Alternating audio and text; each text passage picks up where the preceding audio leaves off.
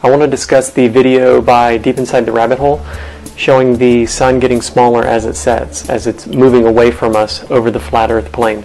Commenters are claiming that this video is fake. Sukram says it's fake. Also, apparently Will Silander has had his day made and he can't stop laughing. Now, as a believer in the globe earth model, he has to take this position because his logical brain is telling him the sun, that is 93 million miles away, should not be getting smaller as it sets over the horizon. Sukram also says that real photography shows us that the sun never shrinks. So let's go to YouTube and see if we can find any footage that's unbiased. Somebody who is not approaching this from a flat earth perspective. Turns out there are endless clips of people simply uploading, setting sun footage to show off their new time-lapse cameras or to appreciate the beauty of nature. Okay, take a look at this first clip. This is a Cambodian sunset. He says, "It's so beautiful and relaxing to see sunset at Ultras Beach." This person does not talk about flat earth. Let's watch as the sun gets smaller. Another really important aspect of this is the sun will actually appear to slow down as it approaches the horizon. This is impossible on a spinning globe. The reason it appears to slow down and get smaller is because it is moving away from us on its circular path around the pole. Let's check out a couple of other clips here.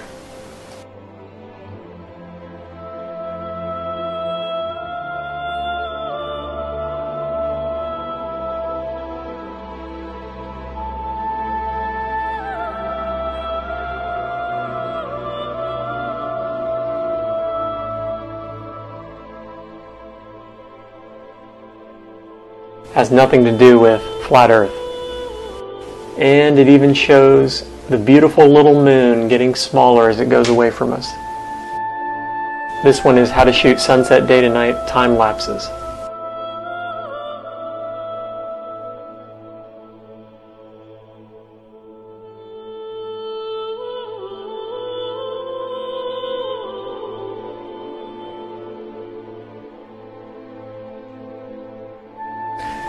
To all of the globe believers out there, do you really think that believing in a flat earth is some popular position to take?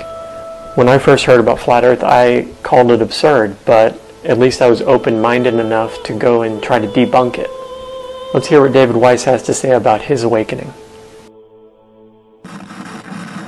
People started posting on our social media, "Hey, check out this, flat earth this, flat earth that."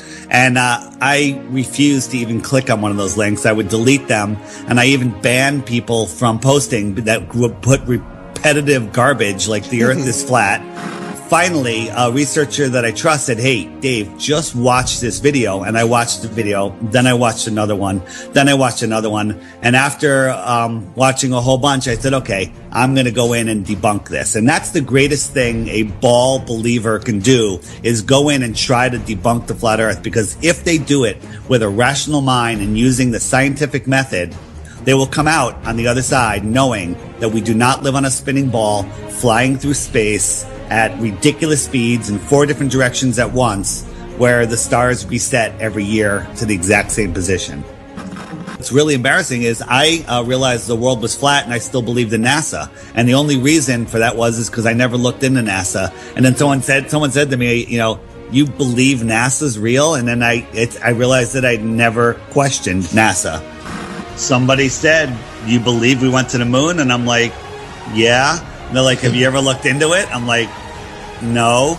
And then I looked into it. It took 10 minutes. 10 minutes. 10 minutes is all it takes is to see that NASA is horrible at what they do. They're horrible at faking it. They must be doing it on purpose, because I could do better and I'm not a graphics person. The funny thing is, the people that believe in NASA, the only reason they believe in NASA is because they haven't actually looked at anything NASA does. NASA is a CGI agency, period. That's it.